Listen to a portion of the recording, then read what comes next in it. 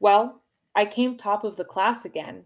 100 out of 100 for maths, and 100 out of 100 for English. I'm just a natural brain. The best there is. There isn't one kid in the class who can come near me. Next to me, they're all dumb. Even when I was a baby, I was smart. The day that I was born, my mother started tickling me. Bub, bub, bub, she said. Cut it out, Mom, I told her. That tickles. She nearly fell out of bed when I said that. I was very advanced for my age. Every year, I win a lot of prizes. Top of the class, top of the school, stuff like that. I won a prize for spelling when I was only 3 years old. I'm a terrific speller. If you can say it, I can spell it. Nobody can trick me on spelling. I can spell every word there is. Some kids don't like me. I know that for a fact. They say I'm a show-off. I don't care. They're just jealous because they're not as clever as me. I'm good looking too. That's another reason why they're jealous. Last week, something bad happened. Another kid got 100 out of 100 for maths too. That never happened before. No one has ever done as well as me. I am always first on my own. A kid called Jerome Dadian beat me. He must have cheated. I was sure he cheated. It had something to do with that ice cream. I was sure of it. I decided to find out what was going on. I wasn't going to let anyone pull a fast one on me. It all started with the ice cream man, Mr. Peppy. The old fool had a van which he parked outside the school. He sold ice cream, all different types. He had every flavor there is, and some I had never heard of before. He didn't like me very much. He told me off once. Go to the back of the queue, he said. You pushed in. Mind your own business, Pop, I told him. Just hand over the ice cream. No, he said. I won't serve you unless you go to the back. I went round to the back of the van, but I didn't get in the queue.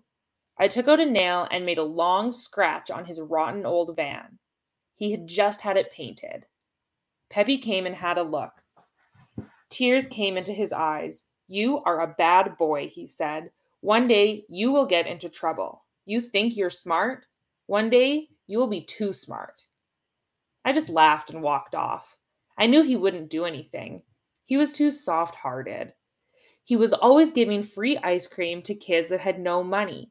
He felt sorry for poor people. The silly fool. There were a lot of stories going around about that ice cream. People said that it was good for you. Some kids said that it made you better when you were sick. One of the teachers called it happy ice cream. I didn't believe it. It never made me happy. All the same, there was something strange about it. Take Pimples Peterson, for example. That wasn't his real name. I just called him that because he had a lot of pimples. Anyway, Peppy heard me call Peterson Pimples. You are a real mean boy, he said. You're always picking on someone else, just because they're not like you. Get lost, Peppy, I said. Go and flog your ice cream somewhere else. Peppy didn't answer me. Instead, he spoke to Pimples. Here, eat this, he told him. He handed Peterson an ice cream. It was the biggest ice cream I had ever seen. It was colored purple. Peterson wasn't too sure about it. He didn't think he had enough money for such a big ice cream. Go on, said Mr. Peppy. Eat it. I'm giving it to you for nothing. It will get rid of your pimples. I laughed and laughed. Ice cream doesn't get rid of pimples. It gives you pimples. Anyway, the next day, when Peterson came to school, he had no pimples. Not one. I couldn't believe it. The ice cream had cured his pimples. There were some other strange things that happened too. There was a kid at the school who had a long nose. Boy, was it long. He looked like Pinocchio. When he blew it, you could hear it a mile away. I called him Snozzle.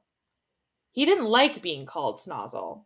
He used to go red in the face when I said it, and that was every time I saw him.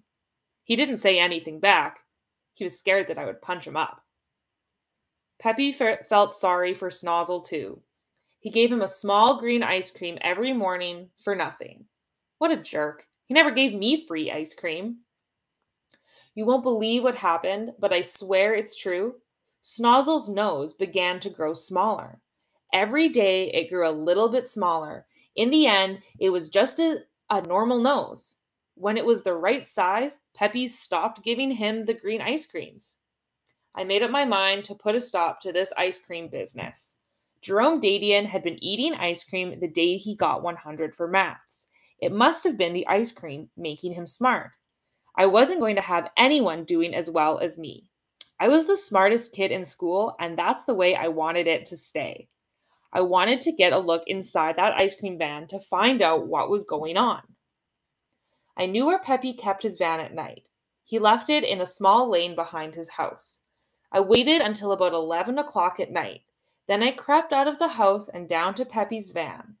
I took a crowbar, a bucket of sand, a flashlight, and some bolt cutters with me. There was no one around when I reached the van. I sprang the door open with the crowbar and shone my torch around inside. I had never seen so many tubs of ice cream before. There was every flavor you could think of. There was apple and banana, cherry and mango, blackberry and watermelon, and about 50 other flavors. Right at the end of the van were 4 bins with locks on them. I went over and had a look. It was just as I thought. These were his special flavors. Each one had writing on the top. This is what they said. Happy ice cream, for cheering people up. Nose ice cream, for long noses. Pimple ice cream, for removing pimples. Smart ice cream, for smart Alex. Now I knew his secret. That rat Dadian had been eating smart ice cream. That's how he got 100 for maths. I knew there couldn't be anyone as clever as me. I decided to fix Peppy up once and for all. I took out the bolt cutters and cut the locks off the 4 bins.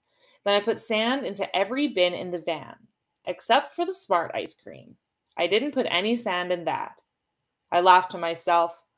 Peppy wouldn't sell much ice cream now, not unless he started a new flavor, sand ice cream. I looked at the smart ice cream. I decided to eat some. It couldn't do any harm. Not that I needed it. I was already about as smart as you could get. Anyway, I gave it a try. I ate the lot. Once I started, I couldn't stop. It tasted good. It was delicious. I left the van and went home to bed, but I couldn't sleep. To tell the truth, I didn't feel too good. So I decided to write this. Then, if any funny business has been going on, you people will know what happened. I think I have made a mistake. I don't think Dadian did get any smart ice cream. It is the next day now. Something is happening to me. I don't feel quite as smart. I have been trying to do a real hard sum. It is 1 and 1. What does 1 and 1 make? Is it free? Or is I 4?